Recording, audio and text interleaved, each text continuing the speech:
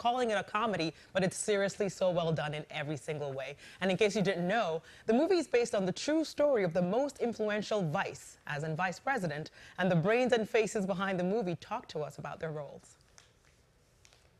What do you say? I want you to be my VP. I want you. You're my vice. Well, George, I'm the CEO of a large company. It's the transformation that left many of us speechless. Christian Bale as former Vice President Dick Cheney.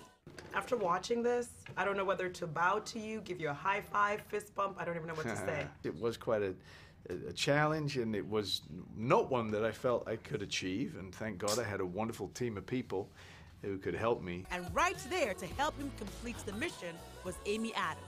People are saying he's the mastermind behind the presidency, he was the puppet master and all that stuff. But when you watch the movie, you realize that Mrs. Cheney was no joke either.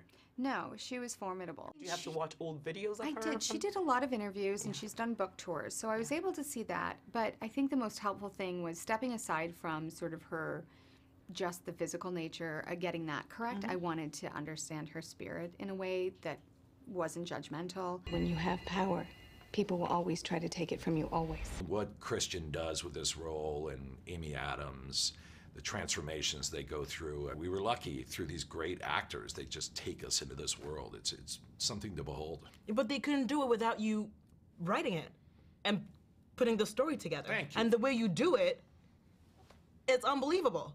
Thank you. You're really, I always knew you were smart, but you were like, I always knew you were this smart, but now it's like, it was so well done. So we're gonna do this thing, or what? I mean, is this happening? I believe we can make this work.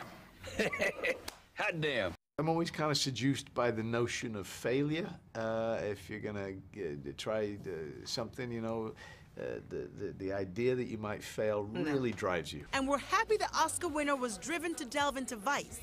He had a few heart attack scenes as Mr. Cheney, and in true Bale fashion, he researched the symptoms he shared with Adam McKay, which ended up saving the writer-director's life when he too suffered an attack. And how are you feeling now? Are you all good? I feel great. Because yeah. I know Mr. Bale, I just had him diagnose my symptoms. I just figured I'd tell you my symptoms so you tell me what's wrong with me, since you're also a lifesaver. So like I've been getting a cold, like itchy throat, and like tension here. So what do I have? What you've got is don't want to go to work-itis. Now back to the movie. Remember how shocked you were when you realized it was Christian Bale behind those glasses? Well, you know what they say about payback. I just had to leave them with a shocker of their own. This is who picks me up. Who does it look like? Oh my gosh, Just did Dick swipe Cheney through. pick you up? I know. You gotta be kidding. I'm not joking. Scroll through. Is that weird? I took pictures. That is freaky. Looks like Cheney. Right? Yes, I was yes, like, are they kidding? Who picks you up? Or so it's a cab driver that picks me up after the junket. Looks like Dick Cheney. It's That's no joke. So they're like going crazy. They're but like, I is can't. that you, Christian? I want to see the picture. I know. I'll show it to you on my phone later. But Vice opens tomorrow, Christmas Day, at a theater near you.